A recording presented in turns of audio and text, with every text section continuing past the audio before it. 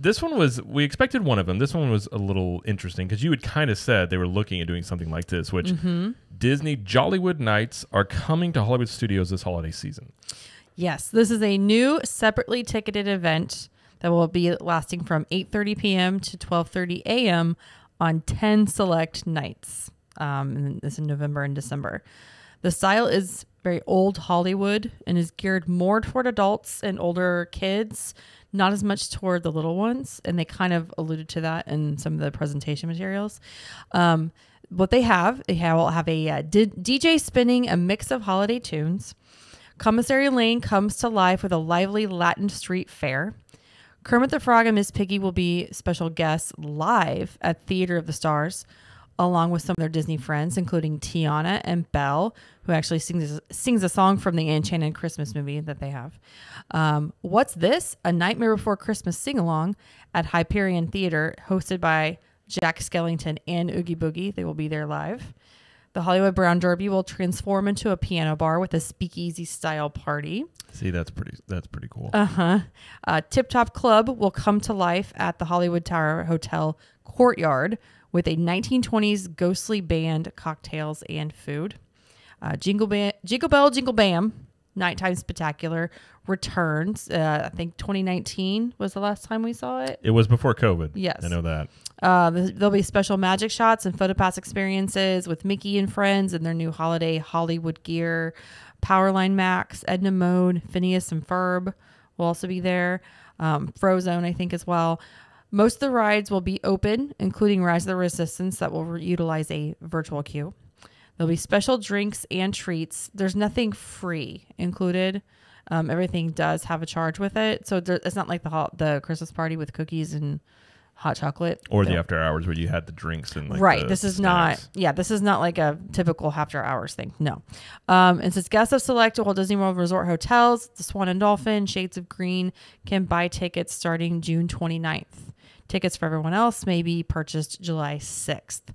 And the ticket prices range from $159 to $179 per person.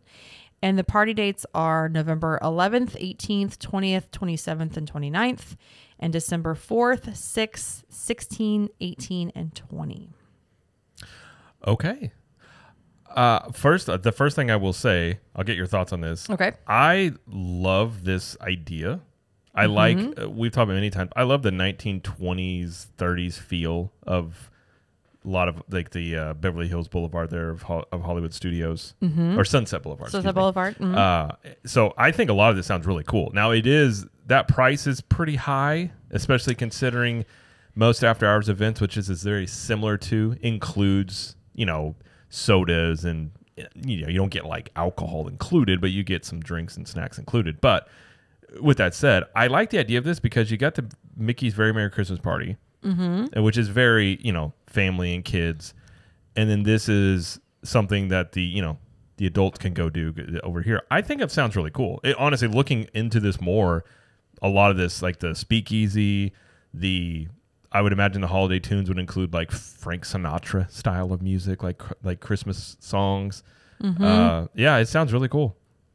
So when I first saw this, I was so excited because old Hollywood, I'm a huge fan of old Hollywood, and I've talked about this with you before. I don't know if I've mentioned it on the podcast, but it's came up. Yes, Hollywood Studios, has quickly crawling back to be my favorite park.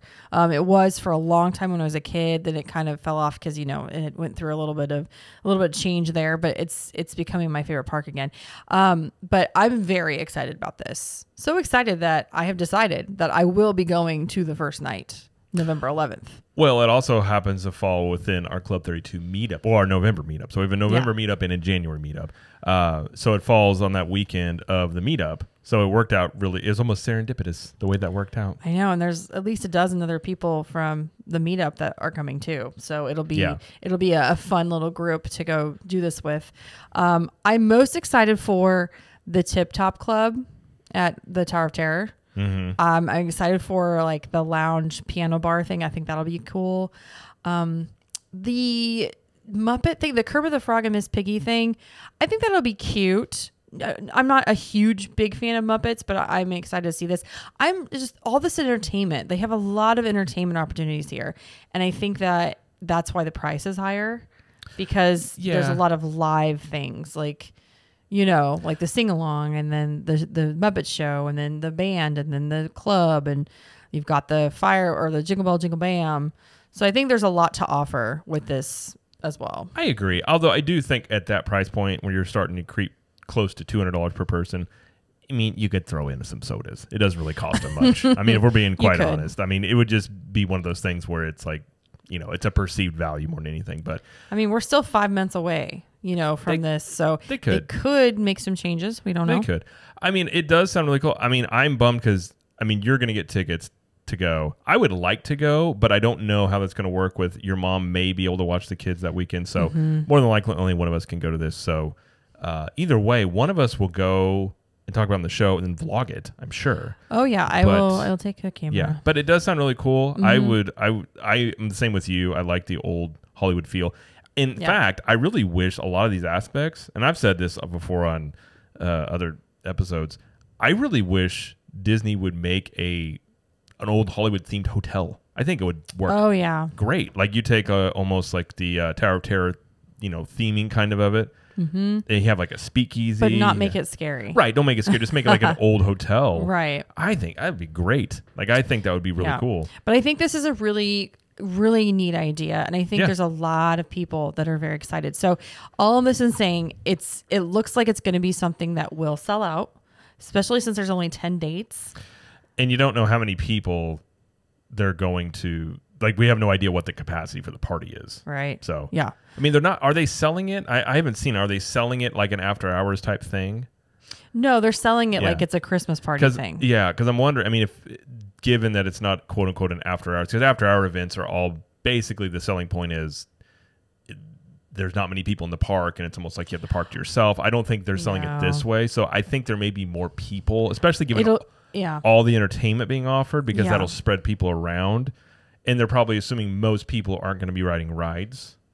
I mean, I wouldn't think so. I don't think I'd spend that much money for only 4 hours. Right. To just do the rides. Well, I mean, maybe. I don't know. Well, some people will. And things like they do this because it makes you kind of pick and choose what you want to do. It's like we talk about many times which we'll talk about in a moment, the Christmas parties. You have to have a plan going in because you can't do everything. Right. You don't have enough time. So I don't imagine this being an after-hours event in that there's very, very select few people. Now, I'm sure this will sell out, but I'm imagining there'll be a pretty decent-sized crowd they'll let in. I'm guessing it'll be... Now, it won't be the size of crowd at Mickey's Very Merry Christmas Party because it doesn't have the capacity. That park doesn't. But it'll feel busier than after think hours. It'll feel like... I agree. I think a lot of people were seeing this thinking, like an after-hours thing. And I don't think it's, I mean, obviously the hours of it maybe seem like that, but I don't think it's going to be in terms of the crowd level thing. But either way, I think it sounds really cool. I'm very excited to see what it's like. And if you want to do it, get on June 29th and buy your tickets. Because again, I really do think they'll sell out. Yes. So they will indeed. Yep. So, well.